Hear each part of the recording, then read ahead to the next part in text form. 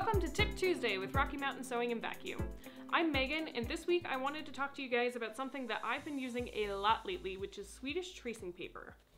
Personally, I've been using the Swedish Tracing Paper a lot because I did just have a newborn, and of course, being the seamstress that I am, I obviously want to make him some clothes, so one of the projects I have for Christmas this year is matching pajama pants, and I figured I would show you guys why this is so nice while I'm doing that.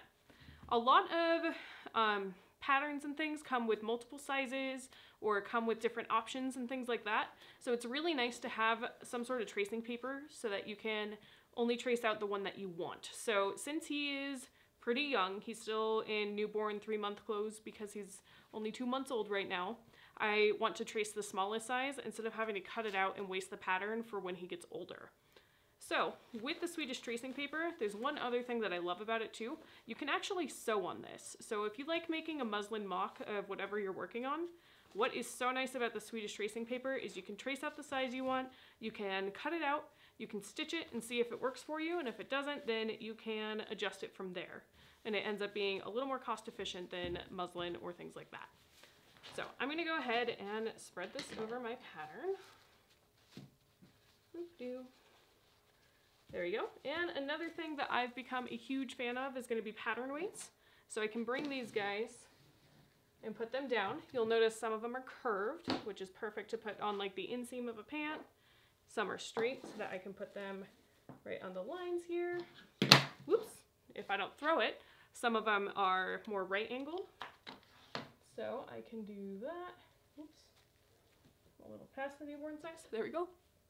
And then I'm going to do this last one.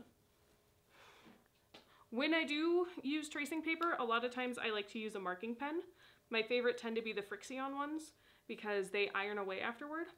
And what is so cool about these is after I get this all put out, I cut it out, I can use that same pen and mark in the exact same spot. And that way when I put my garment together or whatever I'm working on, I can make sure that the points that they've marked are perfect. So I'm going to go ahead and trace this.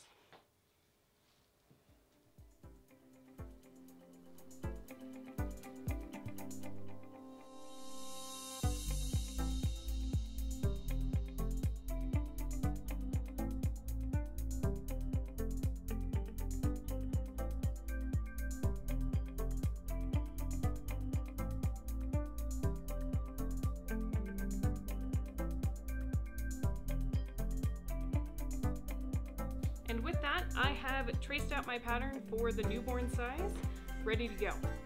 When you do cut Swedish tracing paper, I think that you'd be fine to use your fabric scissors, but I personally like to use my paper scissors, just because I don't want those suckers to get dull at all, because I use them too much. But after that, you just cut out your pattern, you put it on your fabric, you cut it out, and then you are good to go. Unless you want to try the fit, then you cut out your pattern, sew it together, see if it fits, adjust, and then you go from there. So I hope this was a little bit informative about how Swedish tracing paper can make your life easier when you're following a pattern. Check it out at our stores, and other than that, I hope you have a great week.